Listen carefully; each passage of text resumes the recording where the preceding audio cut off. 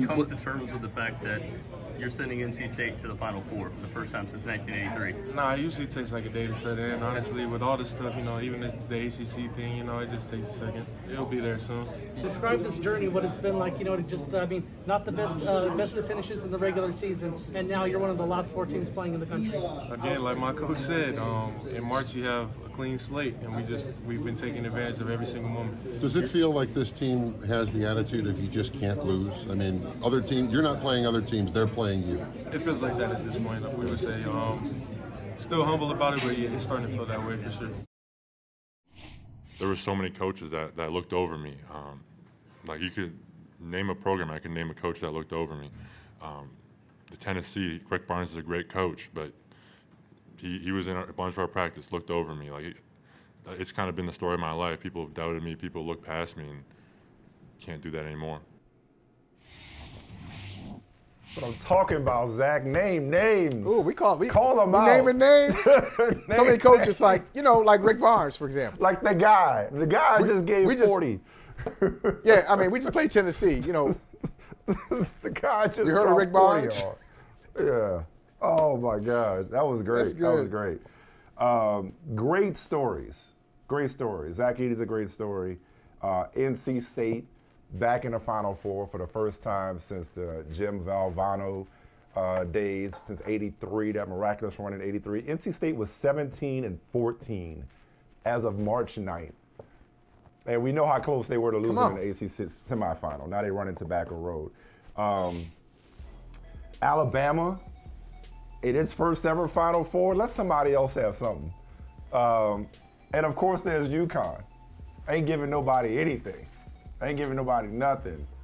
UConn is a buzzsaw. It's like the UConn Invitational. I don't know if anybody can. I don't know if they can. I don't know if anybody can stop UConn. Right. It's just they're that impressive. And they know it. Dude. And their coach talk trash. Their coach knows it. Is there a way to be respectful, kind of humble, yet a trash talker? I think that's what Dan Hurley is. Jersey guy. That's a pretty good description. That's a pretty good description. You're like, the way we play like this, really, I think we're gonna be hard to beat. I just don't see anybody beating us. Respectfully. Honestly, I just need somebody to keep it close. Just keep it close. You know what I mean? Just make it interesting down the stretch. They feel inevitable. They really do. But I'll tell you, the one the way you started though, that first clip of DJ Burns. So many good stories. Burns. Yeah. DJ Burns Jr. Like out of all these stories, because you're right, they're all good stories. I was about to ask you what's the second best story? Because it feels like NC State's. You got a team going, trying to repeat. You got Purdue for the first time in 44 years. You got Alabama for the first time ever. But it feels like, Michael Holley, the columnist at the Boston Globe, you're sending Michael Smith to one of these other teams. You're writing about DJ Burns. You're camped out at DJ Burns' podium. Exactly. In Phoenix. DJ Burns. I'm in on DJ Burns. I'm in on Dad, like going to, Dad doing this, during the game. It's just, you can't watch DJ Burns for 5 minutes and not smile. That guy, that's a fun guy. That's just a fun guy to watch. He's a fun guy to watch play. He's a fun guy there should be a DJ Burns camera. Just watching him interact with people during the game. He ain't got a podcast yet. Nowadays, everybody got. He ain't got a podcast yet. He's got he got a show. He's so expressive. Where's his streaming show? It's got to have something going. He's so much fun. Maybe he got one. As I you just said, don't know. Man, 17-14 at the beginning of this month, and they got to win. They got to win 5 games in 5 days to win the NCAA tournament. To win the ACC tournament, and they do it. So they get into the tournament, and first game's easy, second game's in overtime, And then they start to build confidence. And you look at Burns, the last game, for people who haven't been paying attention to this team, they're hard to figure out.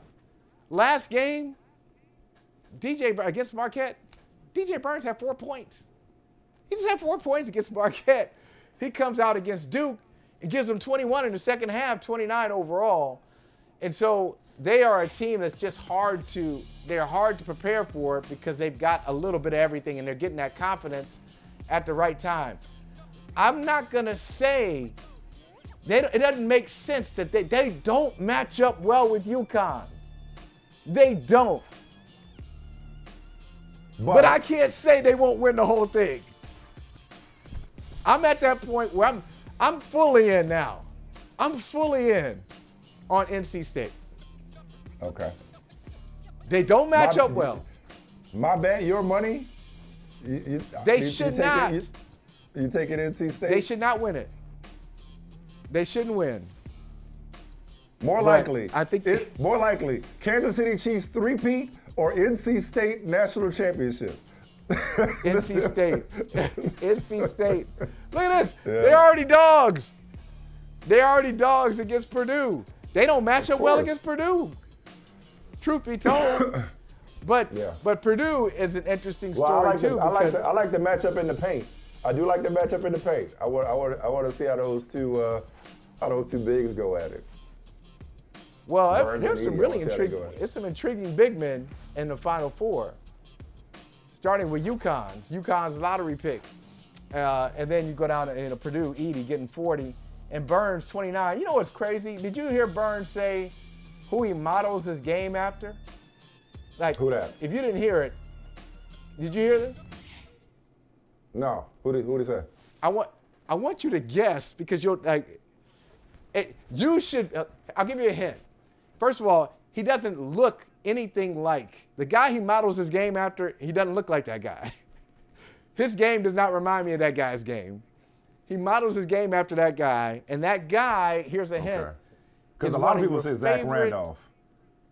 Yeah, that's what he said. He said Zach Randolph. He said, I have a Zach Randolph body, but I model my game after somebody else, and it's one of your favorite players. It's one of your favorite players, an underrated player. When we talk about great centers, that guy is rarely mentioned. People kind of forget how great he was. One of your favorites. As a matter of fact, I think he's. Is it my starting center on my all-time starting five, Hakeem Olajuwon? Oh, he's exactly. Olajuwon? Nice. Yeah. Nice. So, do you see he modeled his game after Olajuwon? Can't say that I do, but, hey, so did I. It's okay. I mean, that's all right. Even that's fun. Worth a try. Even that's a fun fact. Yeah, that boy was raised right. That's good parenting. But I'm telling you, yesterday, I mean, some of the floater, he's making floaters and, bodying up and ones. I mean, he was just having fun. He's out there playing a game with a smile on his face the entire time. When he's on the bench, he's he's cheering for his teammates, the cheering section, the family section. NC State has brought the fun back to the men's tournament because remember how we started in March. It was, hey, the women, we know more. We're more invested in the storylines for the women. That's the excitement for this tournament. But the men, not so much. Well, I don't think we're saying that right now. I think both the men and women have some very intriguing storylines. Took us a while to get to know them. Took us a while for the country to get to know them. So, all right, that was a nice segue. Men's tournament this year is definitely the opening act or the undercard or, at the bottom of the marquee, however you want to put it. Because tonight, put it to you like this, and I say this tongue in cheek, obviously. Monday Night Basketball. If we could have different three-point lines. Can we have a double elimination women's tournament? Because I really don't want to see any of the four teams and their headliners going home tonight. Like, I can't imagine a bigger night, and I'm not even going to qualify. Because I was thinking about this earlier.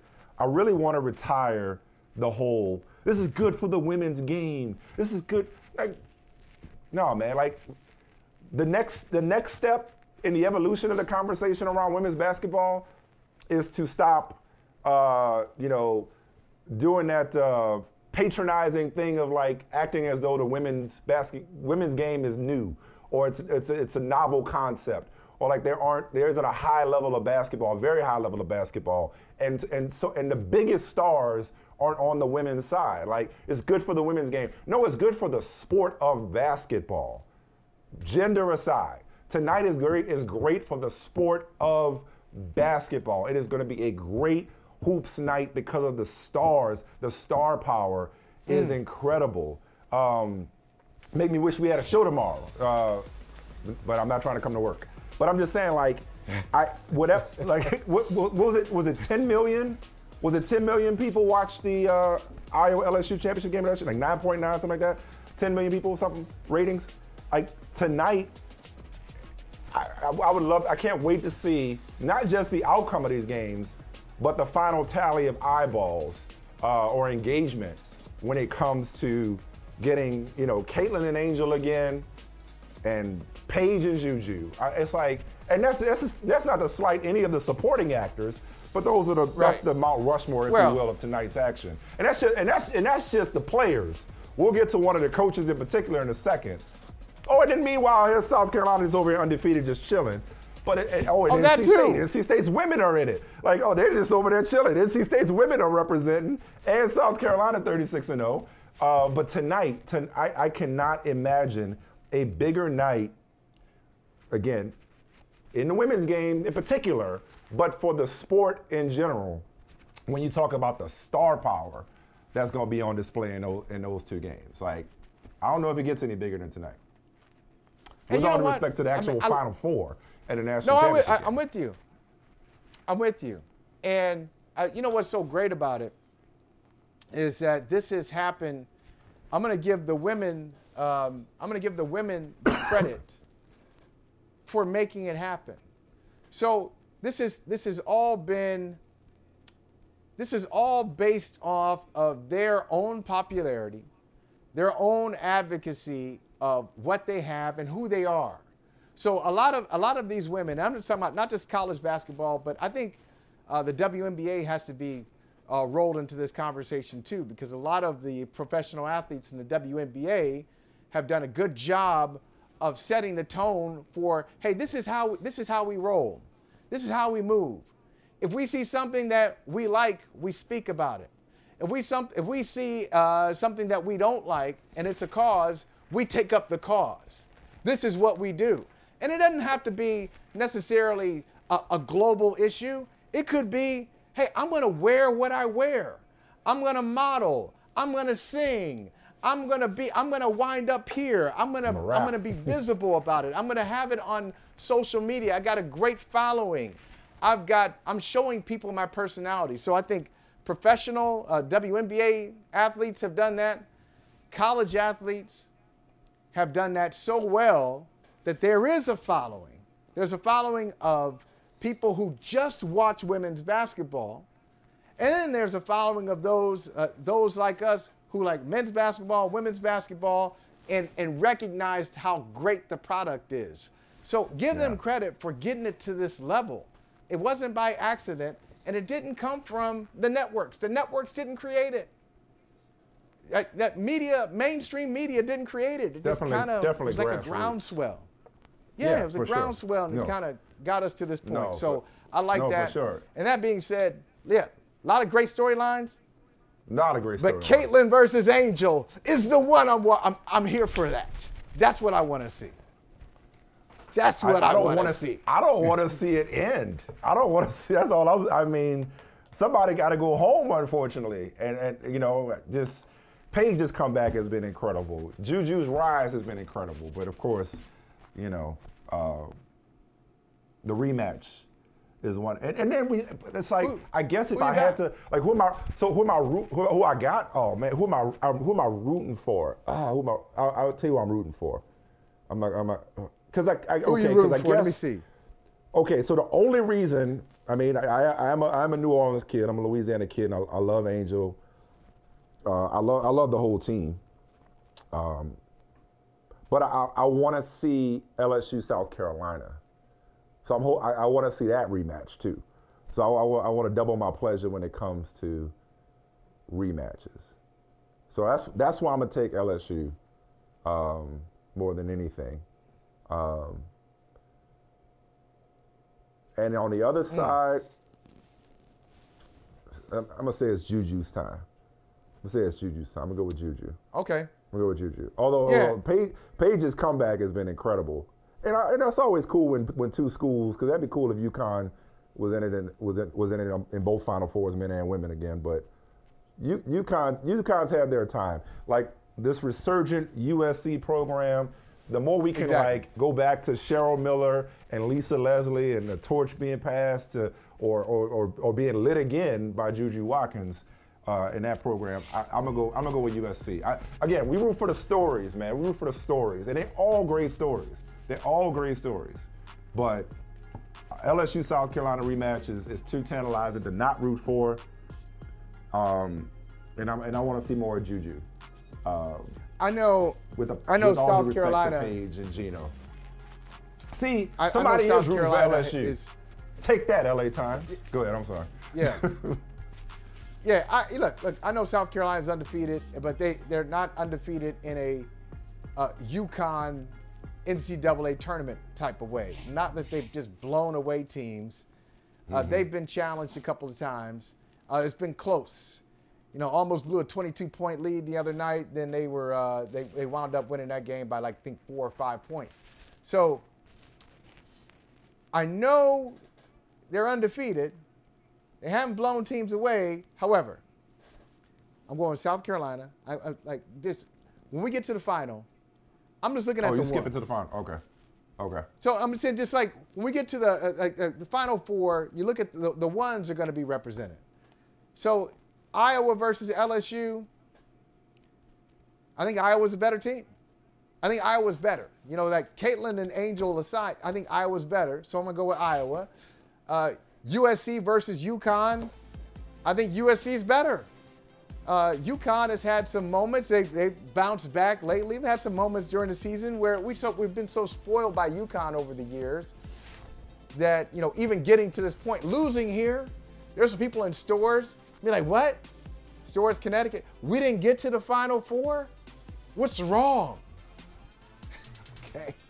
Nothing's wrong. You're a good program, but USC right now is a better team. So I'm going with USC. I'm going with USC and going with Iowa tonight. Well, I know one thing. Either way, we can't lose. Whoever wins, whoever goes home, we can't lose. Like I think we'll get two classic matchups that are gonna have everybody talking tonight and tomorrow. It's gonna be a huge night for sport. Huge night for sport. You know, it's real distinguished when you say it in the singular, for sport. Capital S. Sport. And for the game. I ain't distinguishing between men and women. For the sport of basketball, for the game. A great night for the game. All right, let's take another break.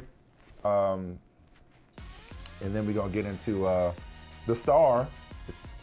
Look, like it or not, we're paying attention to her. She's a star. Kim Mulkey is a star. She is. And we need to talk about her. There'll be a lot of eyes on her. No question. A lot of eyes and ears on Kim Mulkey at all times.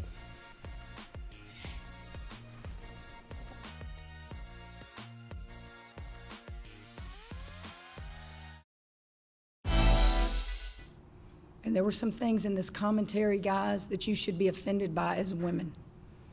It was so sexist, and they don't even know it. It was good versus evil in that game today. Evil? Called us dirty debutantes? Take your phone out right now and Google dirty debutantes and tell me what it says. Dirty debutantes? Are you kidding me? I'm not gonna let you talk about 18 to 21-year-old kids in that tone. It was even sexist for this reporter to say UCLA was milk and cookies. Now, you women sit there and you keep your mouth shut if you want. I'm in the last third of my career, but I'm not gonna let sexism continue. And if you don't think that's sexism, then you're in denial. We do have a lot of black women on this team. We do have a lot of people that are from different areas. And unfortunately, you know, that bias does exist still today.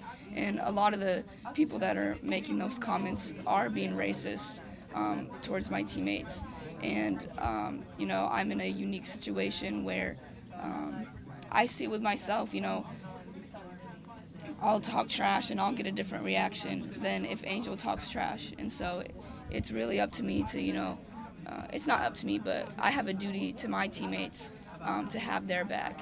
And obviously, you know, some of the words that were used in that article were very sad and upsetting. And that type of description of us isn't always motivating. I think, you know, calling us basically the dirty debutantes, like that has nothing to do with sports. Mike, you called her a star a few minutes ago, talking about Kim Mulkey, LSU head coach. She is a star, and whether you are a Kim Mulkey fan or not, you always show up to hear what she's going to say, to see what she's going to wear, just to be in the midst of a conversation that she's going to start. It's going to be a provocative conversation more often than not, and sometimes she raises some points that we disagree with, and in some cases, like here when she was talking about the LA Times report, I agree with her completely. Yeah. The article, you're right. Yeah, like exactly. She got it right on that. She was totally right on the LA Times article, and we'll talk offline, Mike. When I first saw it, I wonder if you. No, shame on me though, shame on me, because now I'm gonna get myself in trouble. But when I first saw the article, I'll put it this way: when I first saw the article, and I saw the quotes from it, I said, okay, I think I may know who did this. It was not the person I thought of. So, okay. It was not the person I thought wrote it, but it was silly. It was not written, it was not informative. And this is somebody who covers UCLA. Ben Bowles, he covers UCLA, used to cover the Clippers. He's been covering sports for a long time. He's old enough to know better. So it doesn't read like someone who was really invested in the beat.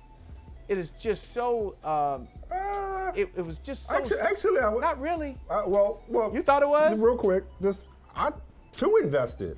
I thought it read like somebody who, first of all, it read like it had a local tone for a national paper. Yes. Yeah. And was he trying to rile up the fan base? Like, a little too much of a homer. You know, he felt too invested in this game, as opposed to being an objective, unbiased reporter. He was trolling. She was right about that. Felt like somebody on Twitter got a chance to write for the LA Times. You know, exactly. Just kind of LA took Times, over, man. Yeah, which is the real villain in this, by the way. The real villain in this is the LA Times. But continue. So. Well, the LA Times, Kim Mulkey is right about. We'll get to the Washington Post in a second, but before we get to the Washington Post, I want to get your reaction to this, because I feel like the Van Lith comments that we just heard there, where she says, look, we got a lot of black women on this team. I do some stuff. I talk trash, and it has a different reaction than when they do it. Sure. Absolutely. Hey, listen, thank you. And this is what being a great teammate is all about. Sometimes we need accomplices, not allies. That's an accomplice, not an ally. Hey, look. Now I'm just telling you from my experience at being a black person in this country. Sometimes you want other people to notice the obvious. Sure. Like don't keep turning around looking at me saying, hey, what you think about it? No, what you think about it? What do you think about it? My blackness does not mean that I exclusively comment on these issues that I know you see, that I know you hear. So we've talked about this for years. I am so tired of being somebody's phone call for a racial conversation. Yeah. Like that's for the longest time, that's what we were. It's like, we got to talk about black. Hey, Michael, you free? You free? You busy? Like, none of you can't have a intelligent conversation about race? Which is why we keep having the same conversation. Because we're the only ones having You don't it. call me any other? You don't call me any other time? Just want to call about that? Hey, man, when before I left, I did sports radio, as you know. I did sports radio for 13 years in Boston. And before I left, like my last month there, somebody said something which caused everybody to go to sensitivity training, racial sensitivity training. Everybody, okay? Now, I could have taken I'm just going to be honest with you. I knew I was leaving when somebody said something they shouldn't have said. I already had my next gig lined up. I knew I was going to go. So I was like, I could just ignore this, or I can go for the entertainment. So I went for the entertainment. I chose to go for the entertainment. So during this sensitivity training, a lot of people there, a lot of white folks there, honestly, were upset that they were in sensitivity training. They were upset that they had to think about diversity and inclusion and all this. They were angry about it. And they were like, what do you mean we're diverse? And I didn't say a word. One of my white colleagues stood up. I was proud of him. He stood up and said, why are you guys so angry? Diversity? I see Michael, Holley, and the rest of us. We're not diverse at all. So what y'all talking about?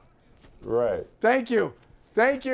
My work here is done. I appreciate you. But no, really, Van Lith, good stuff. Everybody, you're not the only one who sees it, but I'll give you props for being the one who sees it and who speaks it. You articulated it very well, very accurate.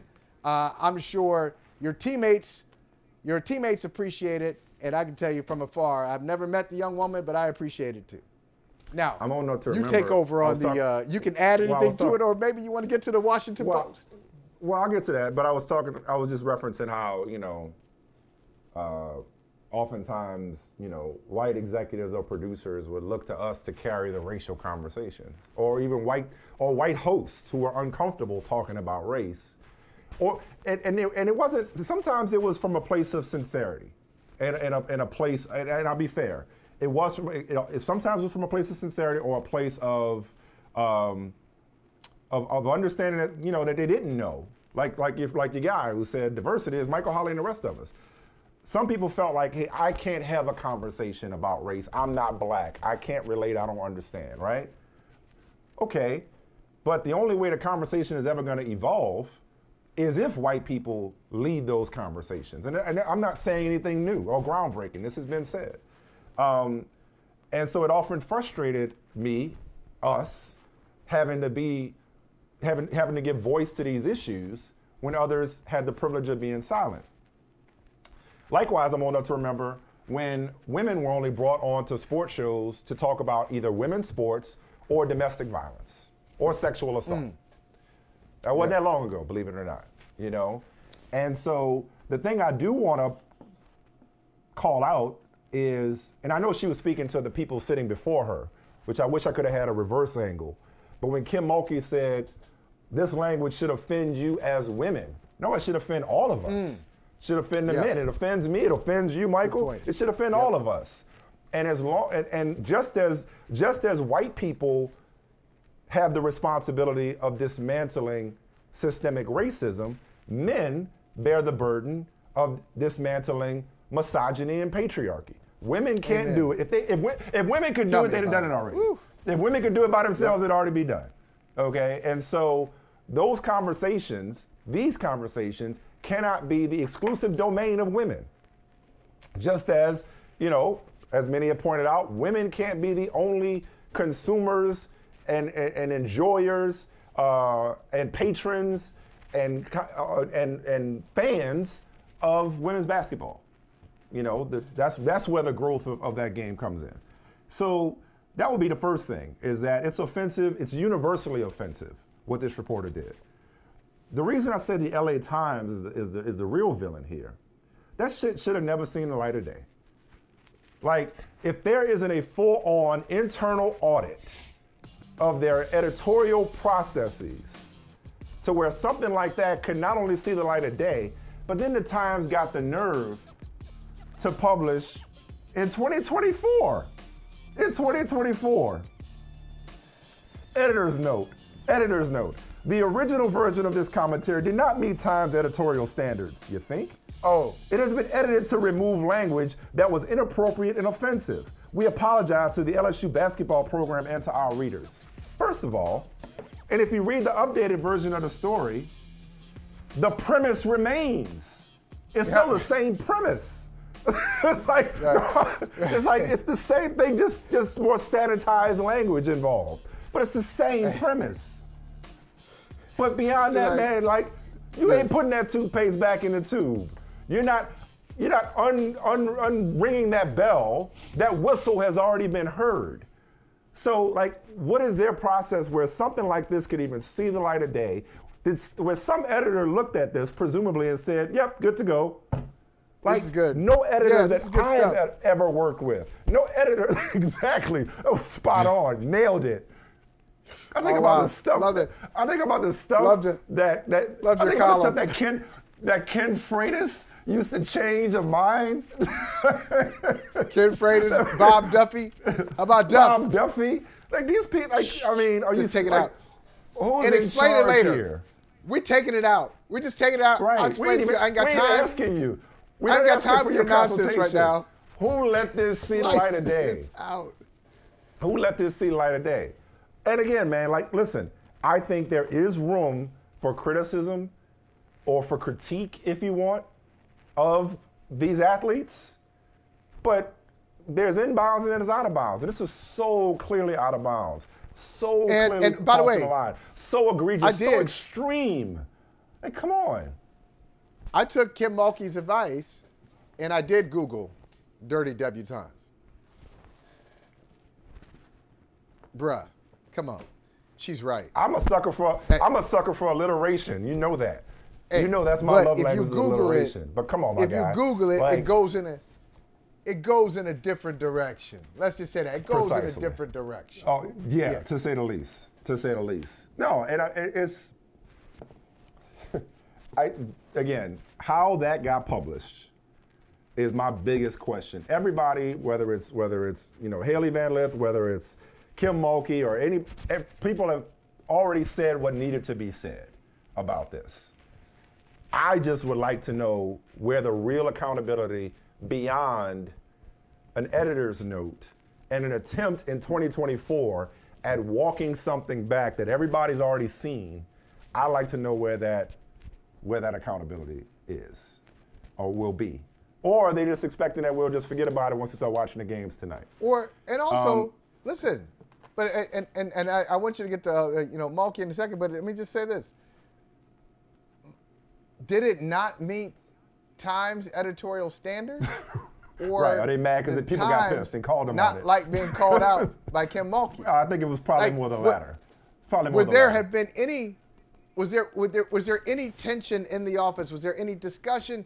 Did somebody say, "I told you, I called him up, and then he told me that hey, I got to run it. He had a tantrum, whatever it is." Was there anything that happened before Kim Mulkey took the dais and said, "Hey, that was crazy"? Did anybody have that conversation? And so if nobody had that conversation, who are the anybody's? Yeah. Who are they? What does the any newsroom editor look like? Okay, that's it. And this is an ongoing That's conversation in our business. What does the newsroom look like? What does the editorial board look like? Like, what are the people on the copy desk? I say editorial board. I mean the copy desk. What are the people on the copy desk? What does that make up? What are their perspectives? What are their backgrounds? What are their races? What are their genders? You know, like talk about diversity. It's like people think of diversity in our business is they think about it on camera.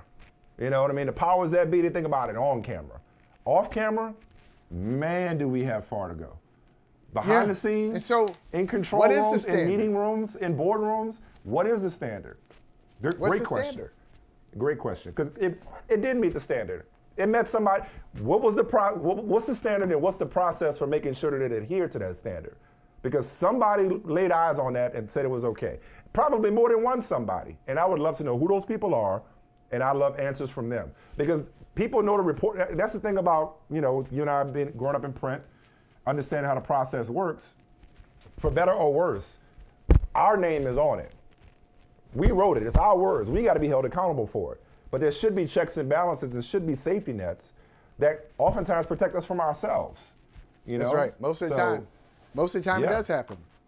Yeah. So this, even if this reporter actually thought this, there's an entire institution, a national paper, a supposedly respected paper, that should see to it that this never sees the light of day.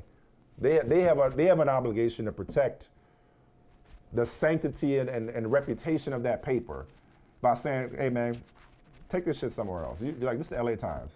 Like, save that for your group chat if you must express those types of sentiments. Right. If you must, As far as the Washington Post though, conversely, I think not only does Kim Mulkey owe the Washington Post and Kent Babb an apology, she owes them a thank you.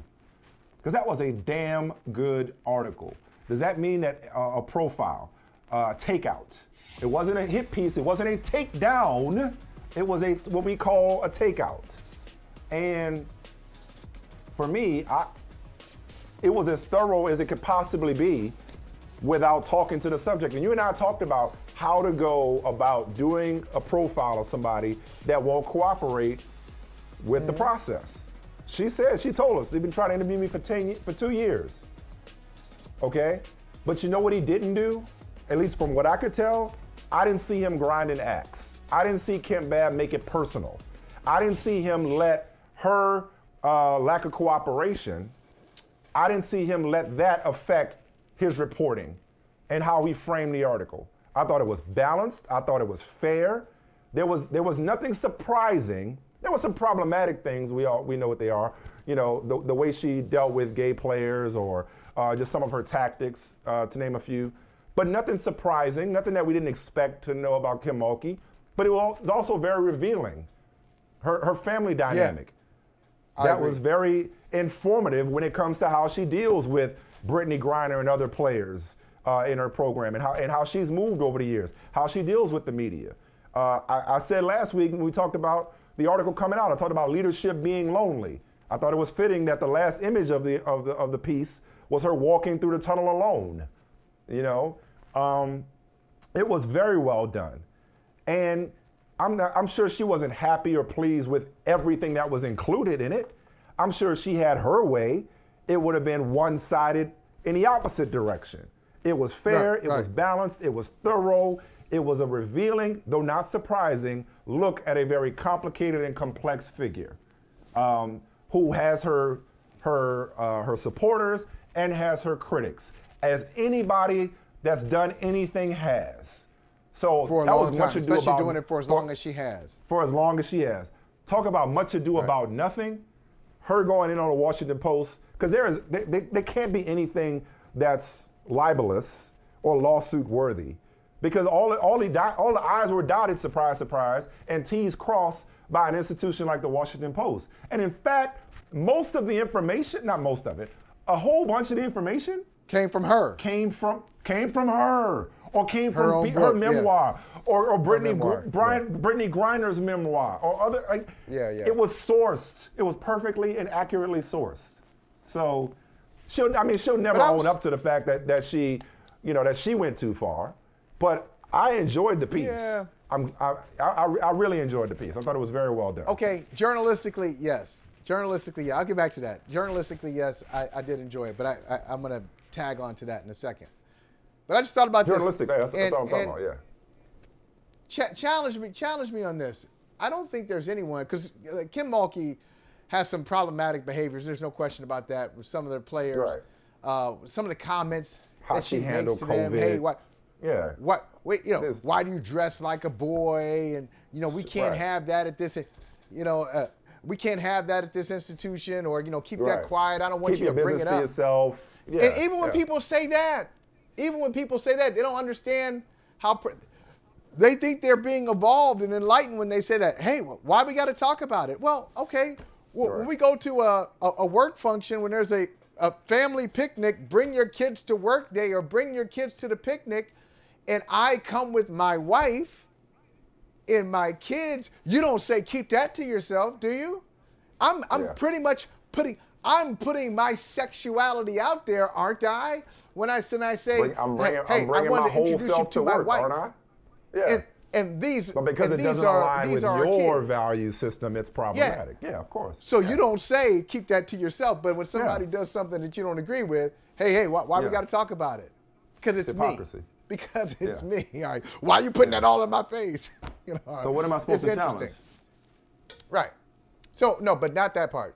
Challenge me on that. I'm about to say, okay. No, I was gonna say, like she's got her problematic behaviors. What I was gonna get to is that there are coaches. I can't think of a single great coach who doesn't have a very structured, very challenging, make you uncomfortable in the game itself. The game itself, value system. Yes. I don't think there's a great coach who's going to find your limit and then push you past it. Yes. Absolutely. And then whose players are going to swear by her. Because, I mean, like, I wonder that's the through line of great coaches. I wonder what Reese sport. and Van Lith and Johnson, I wonder what they would say. I'm sure I would have to wonder. It's probably all on record, but privately even, about what Kim Mulkey has meant to their careers. Or go back to fascinating. Absolutely. It's fascinating to me that on one hand, it's like I could feel the judgment and the chill of Kim Mulkey, especially at Baylor. You know, a very like this Baptist institution that defines marriage in a certain way and relationships in a certain way. And if you don't feel that way, I feel the chill of that player who's got to function in that environment. On one hand. So don't like that. But I'm also fascinated by the detail of, hey, she grabbed that same player, grabbed the jersey and said, if you can get past this point, if you can push past this point, you'll be an All-American. Woo! Oh, man, that's motivation. That's motivation. That gave me chills right there. Like, okay, I don't think I can go any further than this, but you think I can. Let's see if I can get there. And she did. She did get there. She did become an All-American. So I think there are a lot of coaches like that. We were talking about the dynasty earlier in Bill Belichick. Some of his players didn't like his tactics, but he had a structure. He had a system, and the system moral worked. The moral of the story is they get results. They get results, but at what cost? Okay, now, here's my pushback on what you said about the story. Kim Mulkey, I wouldn't be giving an apology. From my position as a journalist, she also did him a favor. She also did him a favor. Yeah. Yeah, right. She did. Right, which we talked about. Journalist, professor, well done. A work. If I'm Kim Mulkey, I'm really uncomfortable with it. Because if I haven't talked to my father in 30 plus years, and I haven't talked to my sister in many years, why would she talk to me? This stuff, and you bringing this stuff up again? I know I brought it up before. I brought it up. Well, wait a minute. Stop right there. It's public domain, number one. Number two, her father talked and her sister talked. I know. So wait a second. So that, and it's also, again, very enlightening and informative about how she moved. Because it's like, okay, if you're not talking to your own father and your sister, then we know who else you'll cut off if necessary. So that's right. I mean, but it wasn't from a place of judgment. I wasn't reading that. Right. So isn't that the job of the reporter to inform? And those anecdotes, those aspects of Kim Mulkey informed me about who she is as a person and a coach. Did his job. The reporter did his job in an excellent way. But if I'm not saying I do it, but I understand. Kim Mulkey, I understand. Yeah. Understand why she was uncomfortable with that thought. No. It could have been a number of things. It could have been the player saying, hey, she didn't respect my humanity. That could have made her uncomfortable. She didn't know where that was going to go. Or she got a tip that he did talk to her father Talk and to her her family. sister. Yeah, sure. And what are they going to say? I haven't talked to him in 37 years. What's he going to say? Yeah, I haven't talked to her. That's different from a hit piece. Again, when she's addressed it. Well, when she's I don't know. addressed it. You know? Well, listen. I don't know. Like I said earlier. It depends on what there are things I'm sure. Her preference would not have been those. I'm sure that those elements were included in the story. But what I will say is, going back to what I was talking about like really getting beyond this idea of good for the women's game. Like, you can't have it both ways, okay? The Washington Post did a comprehensive profile on Kim Mulkey. You can't then say, cover us, but only cover us according to the way we want to be covered. Cover us, but only play with kid gloves. It's like, okay, we're going to cover you like the marquee box office attractions that you are. Somebody may do a comprehensive profile of you that's going to be balanced, fair, and complicated. The way we're supposed to cover all athletes. We're not supposed to write, milk and cookies story about Kim Mulkey when you are a complicated figure. When you have rubbed some people the wrong way or done things that are problematic. He still gave her props. So all I'm saying is, like, if she wanted to control that narrative, she could have easily participated in the interview. She chose not to. He did his job, even if she had which is to cover her fairly. That was all he was obligated to do. Even if she had participated, she still wouldn't have controlled the narrative. So I think I think the problem is that's fair. that she was not in control. Fair. You got to it. Right. She wasn't in control. And I just think, just to be even more fair, look, I haven't cut off anybody in my family, but I'd imagine if I hadn't talked to somebody for 10 years and a reporter reaches out to them, yeah, I might be a little nervous about what that person is going to say, especially since I'm not going to come in to correct any kind of stories. So yeah, I mean that's you know what else it did? And again, like, there were some uncomfortable, problematic, flat out damning accusations when it came to her character. But you know what else this article succeeded in accomplishing? It humanized her. It humanized her, because who among us does not have complicated family dynamics? Not to say you've cut somebody over. I've cut somebody out. Not speaking. Say it again, preacher. Like that say is it again. Like universal. It's universal. Yeah. I didn't just enjoy the story from a journalistic standpoint. I enjoyed it because it was a complete story. It was complete. It was like it had her flaws, her strengths, her highs, her lows, her critics, her cheerleaders, all of it.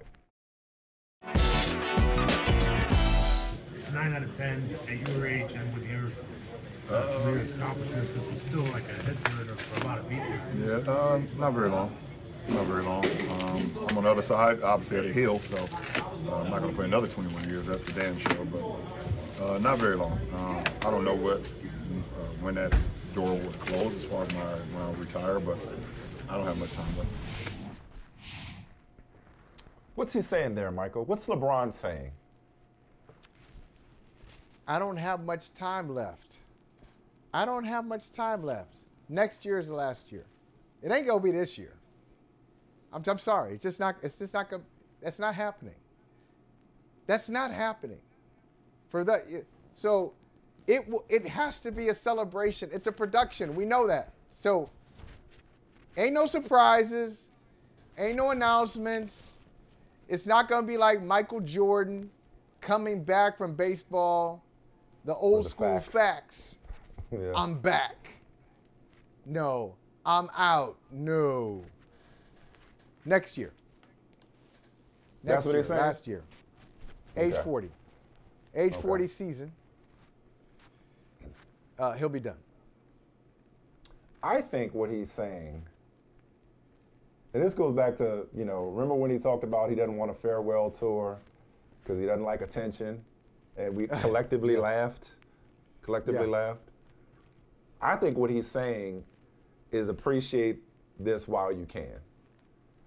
I love when he left the court in Brooklyn to a standing ovation, and he came and he did his his little crown celebration. Yeah. I think he's saying, well, first of all, he was asked. And his answer, well, there was nothing problematic about his answer, or nothing off-putting, I should say, about his answer. He said, hey, I don't know. I think it's obvious, stating the obvious, that we know he's not going to play another 21 years, that he's closer to the end than he is the middle or the beginning. That's obvious. But I think what he's really saying, I think what reading between the lines is, hey, I don't have much time left, and, you know, give me my flowers while I'm here. Or it shouldn't take a farewell tour for y'all to celebrate me.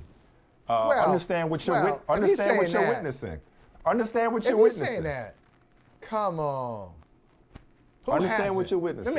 I would say, who hasn't given LeBron his flowers? Who grows tired of flowers? Who grows tired of flowers? The florists have been working constantly for 21 years. The flower shops are empty. We're out of stock. We don't have roses anymore. Here's one area that could use another bouquet. This little area could use another bouquet. Let's hear his evolution. His evolution. I'm old enough to remember packing the paint and saying we'll live with him shooting. Like the evolution from why won't he get his big ass down on the block to becoming, whenever he feels like it, the best four man in the league at one point. Whatever he felt like, you know what I mean? And obviously has played a lot of center, a lot of small ball that's good. center as the game has evolved. The shooter that he is, like Michael, if you'd have told me in 2006 that at 39 years old LeBron would make 9 out of 10 threes, I'd have been like, well, did they shorten the three-point line? I was like, the fact he ain't gonna be mistaken for Steph Curry.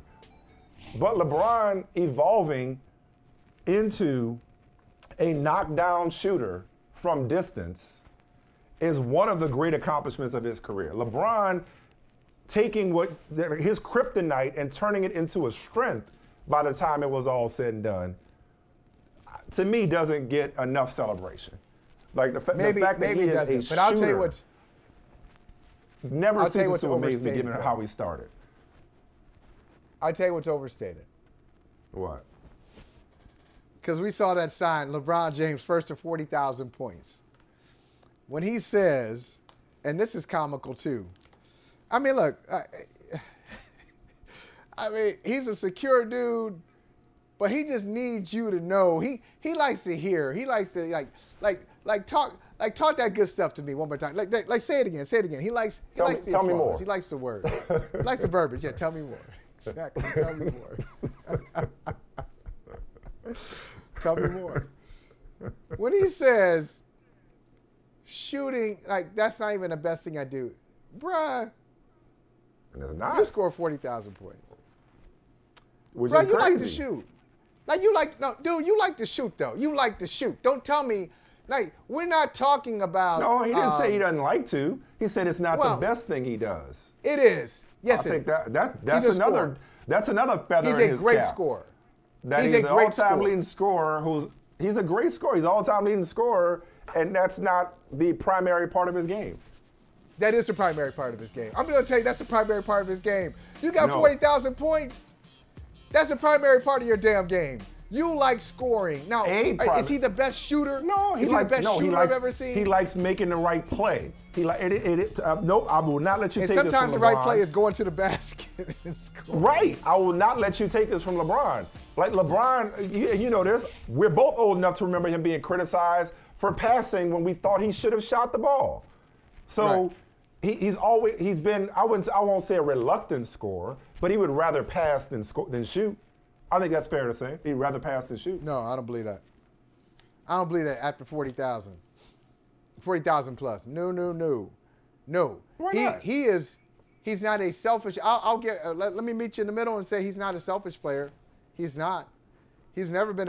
I watch him still, and he puts on a clinic. The way he plays basketball is the way. Now you could teach from that.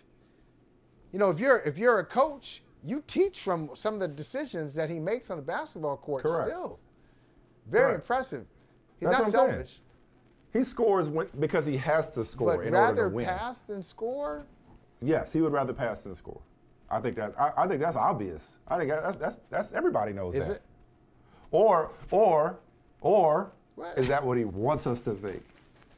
Yeah. Is that just good for the brand? Mike, Is that just good for the brand? I just go back to the right. I just go back to the production. I go back to the production. The production makes that hard. That makes that a hard sell. That makes it a hard sell. What production? You mean like Spring Hill? All those points. All those points. Oh, that production. Oh, okay. It's okay. Yeah. You know, I'd rather pass than shoot. Why have you shot so much? Because he wants to win. Because he wants to win. No, like if LeBron were like, hey, yo, I'm just getting mine. Y'all get y'all's off the glass. I mean, he'd have 50,000. He might have 60,000. Who knows? Now he wouldn't have won. Maybe. He wouldn't have gone to 10 straight finals. But I mean, but in terms of like, I mean, nobody can stop him from getting to the basket. But like I said, then he added and expanded his game to include a three-pointer and be as reliable a three-point shooter as he is. Yeah, see, that's amazing. I mean, that's incredible. I would have never foreseen him becoming, yeah. If somebody said that to you in 2006, you'd be surprised. If somebody said to me in 2010, he's going to play when he's 39, I'd say, yep, I'm not surprised. But right. I thought he would be like... But he won't be one of the best players in the league. Like a role, no, like I thought like he would be. You know what I thought he would be like? I thought he would what? be like. I thought he would be like a Karl Malone kind of power player. I certainly didn't think he'd be this fast at 39. This explosive, yeah. This explosive. Yeah. He's explosive. Yeah. Now, right. He's not. Like where's the old man game? Where's the old man game that he's supposed to have right now? I'll tell you where the old man game is. The old man game comes when you say, hey, can you give us 75 games? No, he cannot. Mm-hmm. He cannot give you 75. He should He's not. Probably he can give you 60, maybe 55 to 60. And that's the only reference to his age, his stamina throughout the season. During the season, he's going to need some breaks. Or if you don't give him breaks, he will break down. Yeah. No, but he has not. He's evolved without slowing down. It just needs more maintenance. Needs more maintenance and more management. But again, that's common sense to me. Yes. Can I tell the people something before we go? What's you that? asked me before the show, you said, I'm going to ask you a question. I said, I already know what it is. That's not the question I thought you were going to ask me. Oh, you didn't think it was going to be that open-ended, neutral, and lean? What's he saying No, here? open-ended, No? neutral, and lean. I thought you were going to ask me, hey, since at 39 he's already had the production that Jordan has had at 39, do you still are you going to go down that Jordan LeBron thing? Are you going to revisit that again? Are you over that yet? I thought we were going to get through an entire LeBron conversation without invoking the name of Michael Jordan, and here you go. I thought you were going to ask me that. We don't need to go there. Why? You think why? Am I that predictable? Why are we even going there? What does that have to do with?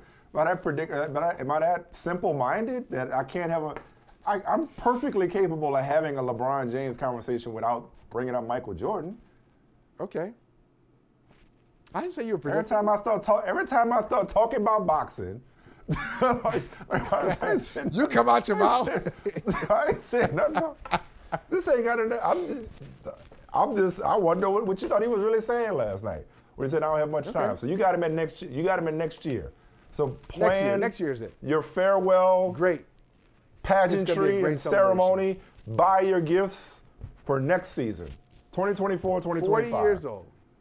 Yep. It's with Bronny at his side, with Bronny playing with him. Teammates with Bronny. 24, 25 season. I mean, just the concerts.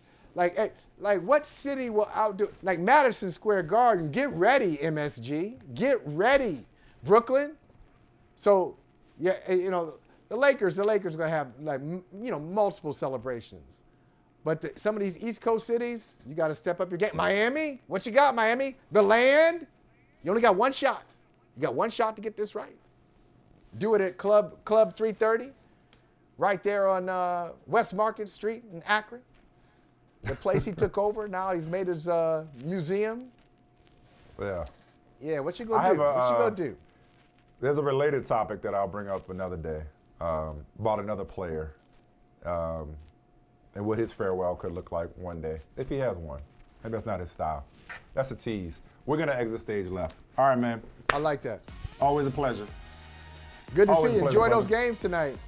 I'm telling you, we watching that as a family. And I don't mean that in a social media way, like we watching it as a family. I mean the Smith household will all be in the living room watching it as a family tonight. That's gonna be fun. That's good stuff. It's gonna be a lot of fun. Good family. A lot of fun. That's good family fun right there. Absolutely. That's a good time. Good, clean, wholesome. Enjoy Good, it. clean, wholesome. We can root Clean, for both wholesome teams. fun. We can root for everybody. And there may be some cursing. There may be some cursing from the players. Well, as you know, or as you may know, the moment Savannah could drive, she was driving. And I don't think I've ever told my in-laws this, but a little bone to pick, a bone that I have to pick with them is be careful. I didn't even get a say in it. Careful I didn't now. even get a say in it. They just gave her a car. I was like, wait, was I gonna be consulted on this? Like, I wasn't planning on giving her own car that quickly, but as soon as she was able to drive, I was blessed enough to have grandparents who hooked her up with a car. And so basically she's like a tenant here, you know, more or less, except she doesn't pay rent, comes and goes as she pleases these days, you know, like sometimes she doesn't even, sometimes she, well, it's not ours, it's hers, right? Exactly. Right. Sometimes she doesn't even let us know that she's leaving the house. We just look up in Savannah gone, like, okay. What she doesn't understand, and it's for the same reason that every time she leaves the house, I know it was like this with your parents, it was like this with Marilyn Holley. It's like, you know, be careful. Mom, why are you always telling me to be careful? Well, it's not you I'm worried about, it's everybody else, you know, Right. and I just want to Defensive see you driving. before you leave the house. You know, That's I'm worried right. about everybody else. And I'm Yeah. reminded of that because of the people who were on the highway in Dallas minding their business. Minding their business. When a Lamborghini and a Corvette, the Corvette, I believe, registered to Chiefs receiver Rashee Rice, decided to drag race. Look at this. And then leave the scene. Yeah. So the latest as of about 10:15 Eastern on Monday, April 1st, talk about April Fools, literally. The latest is that Rashee Rice has retained counsel. And I believe the police are still looking for him. But the latest is that he's retained counsel. First of all, thank God it wasn't worse. It's a 6-vehicle crash. No fatalities, some injuries, but doesn't seem to be catastrophic injuries from what we know so far. Stupid doesn't begin to describe this. And there were a whole lot of, you know, Henry Ruggs references on social media. And we just finished talking about Brett Reed in Kansas City and him getting that slap on the wrist. And quite honestly, the slap on the wrist that he got is part of the reason in my mind why there was no fear of consequences in Rashee Rice's or his friend's mind. Now, again, we don't know for sure that Rashee Rice was behind the wheel, just in the interest of accuracy. We don't know for sure that he was the one driving. But again, one of the cars was registered to him. And the only reason he would need counsel is because he knows he's in trouble. Whether he was driving, not driving, left the scene of an accident, regardless, there's some trouble attached to him. But, you know, this is why I tell Savannah to be careful. It's other people. Like, why are we so selfish? Like, why are we so selfish as a society? Whether it's, you know, like there are a few things that grind my gears more than drunk driving and reckless driving. Right. Because it's such a selfish act, you know. This just pissed me off, something serious, man. You know, to watch this kid and these guys, not even kid, this grown up. And there was a 4-year-old kid involved. And again, Brett Reed just damaged the life and forever changed the life of a little girl when he got behind the wheel drunk, leaving the facility. And here's Rashee Rice, allegedly, or somebody in a car registered to him, drag racing. It's just dumb. And the punishment for me can't be harsh enough. Because the reason why it's not going to be harsh enough is because it wasn't worse. If it were worse, if somebody had, God forbid, lost his or her life, they'd be throwing them under the jail, and the league would be throwing the book at him. Now, I know it's still early in the process. Who knows how hard the league comes down on him? But they can't come down on him hard enough in my mind. Or anybody connected to this can't be punished hard enough. Again, whether he was driving or not remains to be seen. Anybody connected to this can't be punished enough. And too often the punishment does fit the crime. As in, oh, well, you know, since nobody was hurt or nobody was killed, or nobody was hurt, you know, catastrophically, or nobody was killed, the punishment isn't often all that harsh. As opposed to if somebody were, like I said, it'd be a whole different ball game. But yeah, I'm blown away at the stupidity involved here. This happens every day. We're talking about it because it's a professional football player who set a rookie record for receptions in the postseason, because it's the defending Super Bowl champion Kansas City Chiefs, their #1 receiver, wide receiver. Sure, that's why we're talking about it. This happens all the time. But man, I just wish people would wake up from this kind of dumb shit, honestly. And because that could be anybody's family member in any of those other 6 cars. That could be any one of us driving along, minding our business, and somebody decides to drag race. That could be one of our children in a car driving, minding his or her business, and somebody deciding to drag race. Man, this is just like, this is disturbing, to say the least, Michael. It's disturbing. Yeah. Even though it could have been worse. And you mentioned what grinds your gears is drunk driving and reckless driving. And I guess we could put this in the category because this is something that I have to tell myself not to get involved in. And you know where I live, okay? Yeah. You know where I live. Yeah. You know that there are first cousins. It's a family. If the nation has a family reunion, the cities that will be involved at one family reunion will be New York, Boston, and Philly at the same family reunion. From the same DNA, just like a little chip, little edge. Everybody got a little edge. You walk around, there's an edge. What? You talking to me? What? What'd you say? Got that little twitch. It's always, you're always a second away from it. So that's when you walk in the streets. That's when you're on the subway. Now imagine being in a car and somebody cut you off in traffic in Boston. You know how it is here. 2 lanes become 4 lanes. 4 lanes become 6. People just make up rules and make up lanes that don't exist. Everybody's on edge. Everybody's got somewhere to be. Their place they got to go is more important than the place you got to go. So get out the way. You're not driving fast enough. The whole thing. So there are times like on the road where I'm a little annoyed by people, and now my wife will say, "Let it go, let it go. Don't go up. Don't roll your window down and start pointing to people." Because the thing is, Michael, most of the time, that will just end in a nice little exchange of profanities. Well, you did this, you did that. Well, you're this, you're that. Okay, that's the end of it. But we've heard some stories how that has become a little fraught, how that has become a little fragile and crazy. And like sometimes people in these road rage incidents do things that you say, well, how could that happen? What is wrong? What were you thinking? In a lot of cases, and I don't know Rashee Rice at all, but in a lot of cases, good people are not thinking, and they look like a-holes. They come off that way. You're like, I mean, how could you put other people in danger? I'm gonna give you an example. A guy who went to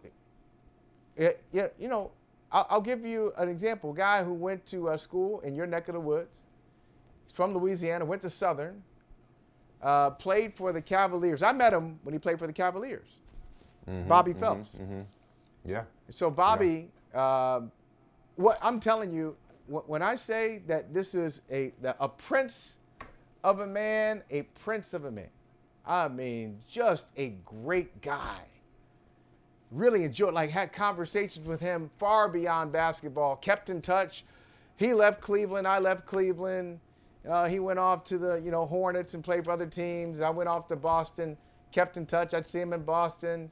We chat about family, kids, that kind of relationship. But he lost his life after practice speed racing on a city street in Charlotte. I remember that. Yeah, I remember that. Yeah. Okay, now, if you told me, if you had given me 100 guesses of somebody who would do something like that, he wouldn't have made the top 100. That just wasn't his thing. I didn't see that. And so sometimes I agree with you, and not making excuses for anybody. It is reckless. No. I love where you're going with this. And no, it's reckless. It is, and it's indefensible, it's inexcusable. But then there are stories. There are real stories that are tucked in there. And people do dumb things. And honestly, Michael, like I'm glad you took it there. I'm actually glad you took it there. It's not where I thought you were going to go. But I'll go down a similar path, because at the risk of living in a glass house and throwing bricks, or at the risk of, not acknowledging that but for the grace of God go I. Yeah. I've been accused of being heavy-footed. Now, I've never drag raced. I've never drag raced in my life. I can say that. But I've texted while driving. Yeah. Does that make me any better than Rashee Rice? If we're being honest, is that not selfish? If we're being honest, I'm better at it than I used to be. I try to take the phone and throw it in the back seat just so I don't even get tempted. But when you say remind myself. How about talk to text? You don't talk to text? No, I try not to do that either. But I'm saying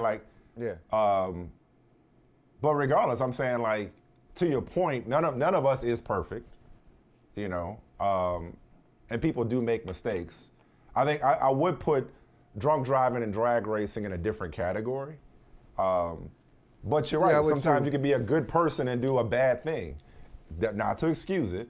So no, I'm glad you put it that way, because if God forbid I got in an accident tomorrow because I was distracted driving, I would think I'm a good person who would have done an awful thing. And so there is some grace to be afforded to our fellow man and our fellow human beings. Having said all that, I guess I just should put the emphasis on the we. Why are we so selfish when it comes to driving? Because that could have ended in a Bobby Phelps way. That could have ended, and again, I know the circumstances were different. That, like, a lot of people were unfortunately referencing Henry Ruggs yesterday. I mean, we've had this conversation before. There's no new things under the sun. Again, right in Kansas City, you got Brett Reed being irresponsible and forever altering the life and lives of a young girl and her family members. So the punishment must be severe. It cannot be severe enough. I don't care what didn't happen, what almost happened. Whoever was behind the wheel, whoever was in that car, whoever fled that scene. Yeah, we get it. This might not be who you are as a person, but you did it. It's part of the story. You did it. Yeah, you were involved. Right. It was like when people say, that's not me. No, it is you. That's not me. But yeah, it was you. You were there. You did it. You did it. Right. It is you. It's not, yeah. Maybe it's not 100% you, but it's 4% you. It's 3% you. It's something that's a part of your journey, a part of your story. It's in your portfolio, whether you like it or not, whether you're ashamed of it or not. Now, let me ask you, does it change the conversation? Because I don't know, and I'm sure this story will continue to be updated as we go along, as we speak. There'll be updates. Will it change your mind if it was a friend of, relative of, associate of Rice and not Rice himself? Driving the car? Will that change it a bit? Yeah. Driving the car registered to him? Yes. No, yeah, that's why. I mean, that's why I've qualified it every single time, and that's why I have an asterisk next to regular, because we don't know next to recklessly race, because we don't know whether or not he was behind the wheel. Seems like, I mean, one of those guys in that picture looks like him. Seems like he was at least there and fled the scene, which is also problematic and illegal. Will it change it if he wasn't driving? Slightly. Slightly, I mean, yeah.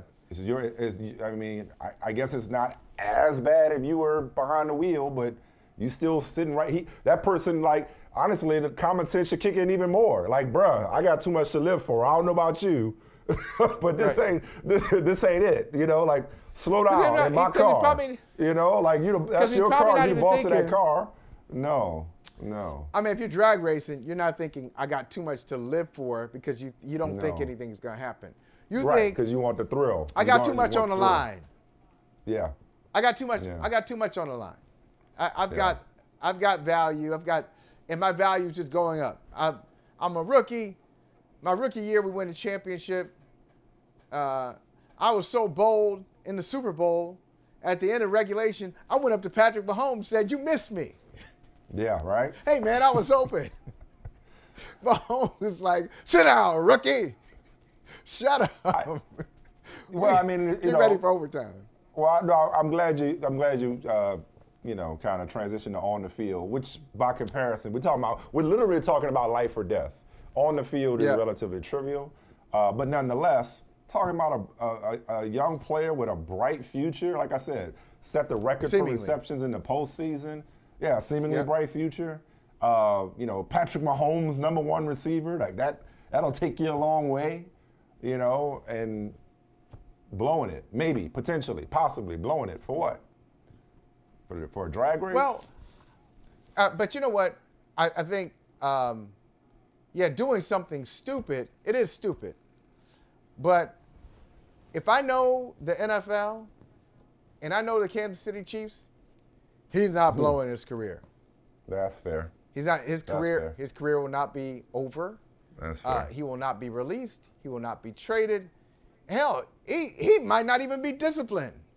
Not strongly. Yeah, not strongly enough. Maybe a game. Yeah. Maybe a game. Sure. Prove me wrong, NFL. I doubt it. No, you're right. A game or two. Okay. No, you're right. So he's got. I don't think he has a history with the personal conduct policy, and he's not a repeat offender. So you're probably right. Right. So and they got good lawyers. They got a good governor. Joking about those NFL lawyers. We know that they got a favorable governor. We've seen that already. Oh yeah. They got a fan in the governor's office. So, but that being said, even though I still expect him to be on the Chiefs, this is why I say, Mike, the three-peat, things change from year to year. And so we always think, we look at Patrick, hey, as long as they have Patrick Mahomes. Nope, that's not enough. Having Patrick Mahomes is not enough, as great as he is, best quarterback in the league, one of the best quarterbacks. Count on one hand. I don't need more hands. I can count on one hand the amount of quarterbacks I've seen do things similar to or better than Patrick Mahomes. Not many. But still, if you're going to try to three-peat, the reason you get to a back-to-back, because your talent plus things went in your favor. Talent plus favor. Not a lot of defections, not a lot of trades or different personnel. Some, but not a mass amount. But a three-peat, it's not just the personnel part of it. It's the focus part of it. It's everybody. It's the alignment. And a three-peat. Now that we've won 2 in a row, and let's say, we're talking about players on the roster. I ain't talking about the top 5 or top 10. I'm talking about like number 26 or 27 on the roster. Hey, let's talk about my contract. Let's talk about my contract. Let's talk about my role. I can do more things. I'm being held back. I'm being overshadowed, or maybe or not bitterness at all. I've won my 2. I got 2. I'm good. Of more, right? Let me go. Isn't that Pat Riley? Yeah, let me go somewhere else. The disease of more. That's Pat Riley, right? Yes. Yeah. So there's a lot. there's a lot that comes into it. So I'm saying for you 3P people, I'm talking about you, Michael Smith, you 3P people. Yeah, I mean, I'm betting against you. I'm betting against you just because it's pretty much impossible. I'll say it's pretty much impossible. Just things. It's just not gonna work that way. It's not gonna fall in line like it always has. The same ethic, the same spirit is not there in 2024 that was there in 2023. It's already gone. So now something else needs to be created. Unlikely, far-fetched, or the odds against Impossible it? strong. Yeah, sure. Impossible strong. No, and listen, since we're talking just strictly football here, Rashee Rice or not, I mean, they did sign Hollywood Brown. I know that doesn't impress you, but they did sign Hollywood Brown. And this is happening. Comedy. You know, you do a comedy on Monday, huh? You don't want this to ever happen. But if this is going to happen, it's happening prior to the draft in which there's the deepest receiver class in memory. Yeah. So, I mean, they were expected to address receiver anyway in the draft. So, I would think this might hurt Rashee Rice more than it hurts the Kansas City Chiefs, if we're just talking professionally speaking. But you're right. He may not be punished at all, or if he is, minimally.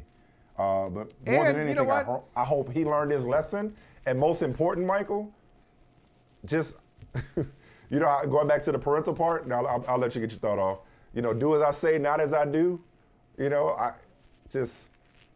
hope more people learn a lesson from him. Don't learn the hard way.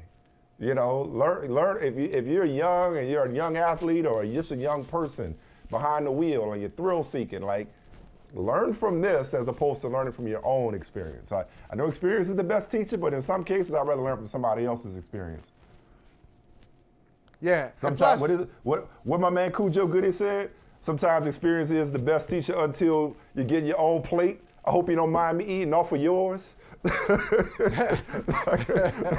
That's good. I'm good. Yeah. And in a way, I have to admit, in a way, I can't relate. Now, in my issues on the road, you know, some of my cars, Honda Civics and Priuses. You also had a with this, back to the speeding thing though. You also had a friend of yours tell you something that you told me that I use a lot, that Michael Holley's travel plans don't include other people. That's right. That could help to mitigate the speeding. Yeah. I think I'm just going to get. I should be there in 8 minutes. So 8 minutes. Oh, forget about lights and traffic and everything else. I think it should be 8 minutes. Collateral or something. Yeah. So yeah, get out the way. But I was going to say last thing on the football part. You said things can change. Now, we're both old enough to remember when Tyreek Hill was having some personal issues with the Kansas City Chiefs, and it looked like it was going to be over for Tyreek Hill. Before this is like 2-3 years before the trade. Looked like it was going to be over for Tyreek Hill, even longer. And they drafted Mecole Hardman in the second round. Almost an emergency, yeah. Speed guy, and Tyreek Hill stayed with the Kansas City Chiefs. They won a Super Bowl with Tyreek Hill. Okay. And Mecole Hardman never really became, you know, what they thought he would be in Kansas City, although he did catch the winning touchdown in the Super Bowl. But that's a good call out. These things can change quickly. Yeah, but it's also not as easy to replace guys. Like, they hit on Rashee Rice, doesn't mean they're going to hit on the next guy. You know, like Patrick Mahomes wanted him. They developed the chemistry, got better as the year went on. That's not an easy thing to replicate. But you talk about the disease of more. Everybody wants more money. They want more commercials. They want more podcasts. They want more shows. They want more books. They want to write their own book. And speaking of books, as the Chiefs seek to become the first repeat NFL champion since the 2003-2004 New England Patriots, Bill Belichick is doing a book. My first thought when I saw this was, is Michael holding out on me? He's doing a book without Michael? That was the first thought I had. And you're not holding out on me, are you? No, I'm not. I'm playing. You done told me that. You done told me that. Okay, all right. I would have told you. The second thought I had is what kind of book do I want to see? Because I'm consider this a pre-order. I am pre-ordering Bill Belichick's book right now, before he's even started it. The kind of book I want to see is not the kind of book I think most people are hoping for. I don't want Bill Belichick to write a definitive book or his version of a look inside or behind the curtain of the Patriots dynasty. You don't? That's not what I want from Bill Belichick. Woo. That's not what I want from Bill Belichick. I mean, I'm not saying it can't be a sprinkle of that, you know, but I feel like we've gotten enough versions of the story to where whatever he writes is just going to be his version. It's probably going to be sanitized. It's probably going to be watered down. You know, I don't expect Bill Belichick to all of a sudden become, wait for it, an open book when it comes to the Malcolm Butler situation or anything else. Having said that, the book I do want to see from Bill Belichick, and the one I think, you know him better than I do, the one I think he'd be most inclined to write would be a Paul Brown type book, a Bill Walsh winning edge type book, or a Steve Belichick, you know, football scouting methods type book. Scouting methods. Like a definitive book on X's and O's, football knowledge, and strategy and infrastructure that I could see, you know, coaches passing down from generation to generation that Bill Belichick would be proud to have on a bookshelf next to Steve Belichick's book. That's the kind of book I think he would be more inclined to write, and honestly, that's the one I prefer to see him write. Okay, all right. So we're actually saying the same thing in a way, but I'm going to take it. I'm going to take it somewhere else. Because you know this, Belichick has a whole library. So family loves books. This started with Mom. You know, that book, Football Scouting Methods. You know, Bill Belichick was 8 years old. Steve Belichick is doing the typing. He could hear in the next room his father hunting and pecking, typing, and his mother on the edits. And correct, like strong edits, not just line by line, but like pushback edits. This doesn't make any sense, Steve. You need to rewrite this. You just talking to coaches. You need to talk to more people. You know, that kind of thing. So it was a family affair. They've always loved books. Their home in Annapolis just lined with books plural. So Bill Belichick doesn't need to be writing a book. Bill Belichick needs a series. It's like this is J.K. Rowling. This is Robert Caro, the political author, wrote many books on LBJ. It was like a whole series. So I want a series, okay? Because I want that. You mentioned that Bill Walsh, that Paul Brown, that wonky X's and O's. I want that stuff. But now I want a little drama too. Give me a little Bravo. Got to bring a little Bravo in this. Little shout out Andy Cohen. You ain't getting that from him. Okay. You ain't getting that from him. Come on. You ain't getting that from him. You weren't gonna get that from him. Oh, then okay. The dynasty. Till the dynasty. Okay. Then the dynasty happened. Okay. He's like, oh wait a minute. All right. What? Oh wait a minute. Because I can tell you who lives, who dies, who tells your story. Right. I can tell you for a fact. Yeah. Now, Robert Kraft should not be surprised by this. Robert Kraft has stuff on Bill Belichick, so therefore, Bill Belichick's got stuff on Robert Kraft. Robert Kraft is saying stuff about Belichick that Belichick doesn't want out there, so therefore, I know for a fact, Robert Kraft, that Bill Belichick has protected some information about Robert Kraft that has not been out there. So, yeah, let's go. Is that in his best? Let's go. All right.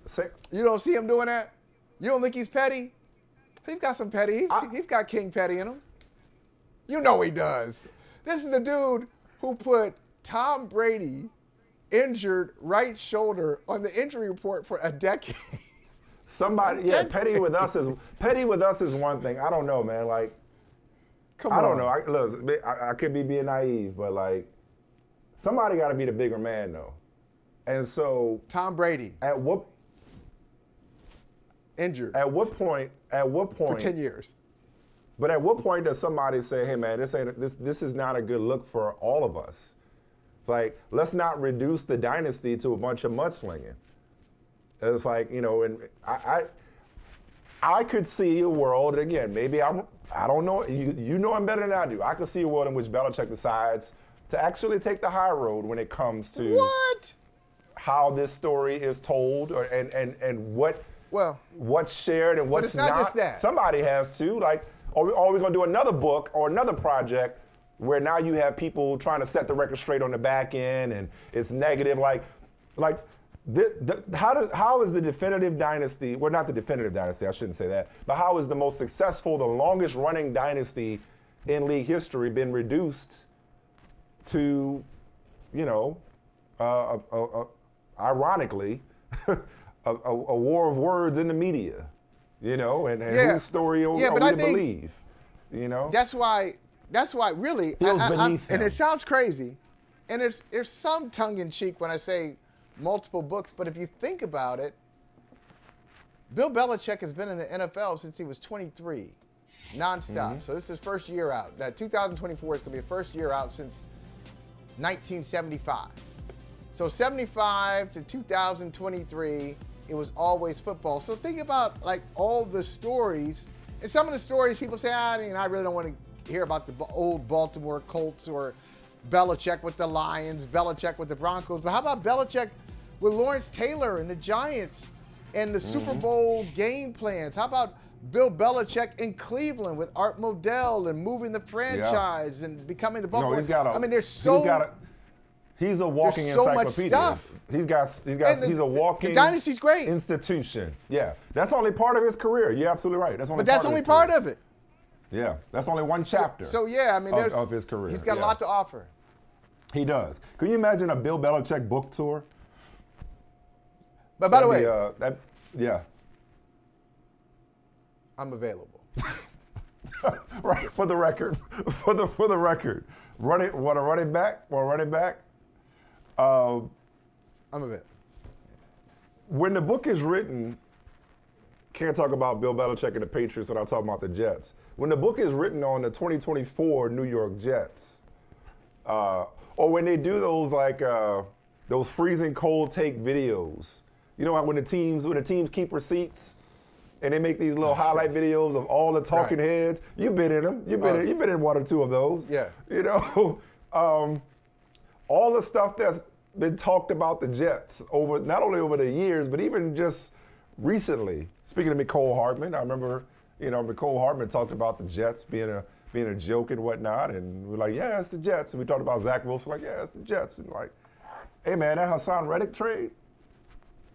Now they lost Bryce Huff to the Eagles, but that Haason Reddick trade, hey man, they are the around crew this offseason. Yeah. Like I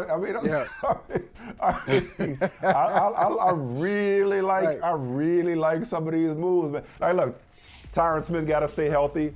Mike Williams got to stay healthy. Those are big ifs. Aaron Rodgers, first and foremost, above all, has to stay healthy.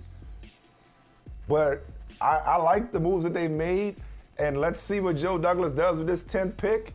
Hell, maybe Robert Saleh and Woody Johnson were having an animated conversation at the owners' meeting about who gonna speak first at the parade. I don't know what they were talking about, allegedly. But the Reddick pickup is a big one. That's a big one. Yeah, I mean, they pick up Reddick. I really, yeah. And then on this list, let me add to this list too. We got the left tackle, Rashee Smith. The right tackle, Morgan Moses. Yeah, right. Baltimore. They just great. Thank you. They got Baltimore's. They pretty much took Baltimore's line. They get Simpson. They get Simpson from Baltimore. They take Moses from Baltimore, just to rebuild because they had like one of the worst offensive lines, if not the worst offensive line in football last year. So they're serious about protection of Aaron Rodgers. They bring in Mike Williams. Maybe with the 10th pick, who knows? They may take a wide receiver. Or Brock Bowers. They take a weapon. Or Bowers. Like, who knows? Who knows? I like what they're doing, but this is the only hesitation. everything. They're all, Mike, they're old. Everybody's, if they're not old, they're just all hanging on. But they're just one, it's like small injury away. All these guys are good players, but there's like a yeah, but. Like, okay, Moses is 33, Smith is 33. Smith hadn't played a full season in 9 years. Mike Williams always dealing with injuries, coming off an injury right now. Aaron Rodgers, 40 years old, the Achilles. So I like the names. I like what they're doing, but offensively. Now, Reddick, I didn't realize that Reddick, you realize it's Reddick and Myles Garrett, the only two guys with double-digit sacks the last 4 years? Is that right? Yeah, those two. Double-digit sacks. Last 4. Wow. Yeah. So he's very consistent. He's also looking for a new contract. So if I'm the Jets, to stay out of the Jets joke line, because there are always so many jokes just at the ready for the Gotham Comedy Club, the New York Jets, you always, to stay out of that, just sign him to a new contract. I'd sign him to an extension tomorrow. Just to get that. Even if they don't, they get a compensatory pick, which probably cancels out what they gave up for him. I know, but I'm saying it's just all you have. All these guys, you just don't. You want to cut out. It could be combustible. The variables. Cut out the noise. Yeah. In New York, 27 sacks and 24 tackles for loss the past 2 years. Here's another stat for you. Reddick, Micah Parsons, and Josh Allen, not the quarterback, obviously, the Jaguars, Josh Allen, only players to record 6 or more pressures in 8 games last year. Dude's a game wrecker. Wow. Dude's a game wrecker. Once again, they're going to be interesting. Whether they're good or not, whether they're in the playoffs or not, they're always interesting. I wouldn't mind another Hard Knocks with the New York Jets. Don't say it. I wouldn't mind another one. That's a hell of a move right there. Yeah, no, they can't wait to see what they do in the draft. All right, let's take a little break here and get into some hoops action. The hoops world is on fire right now, Michael. Yeah, on fire. So much. There's so much to get into, including the woman on your shirt leading some action and comments. Hey, thank you for watching Brother from Another. If you haven't hit that subscribe button, go ahead and do that now. Don't forget, you can catch us 3 to 4 weekdays on PeacockTV.com and on Sirius XM Channel 85.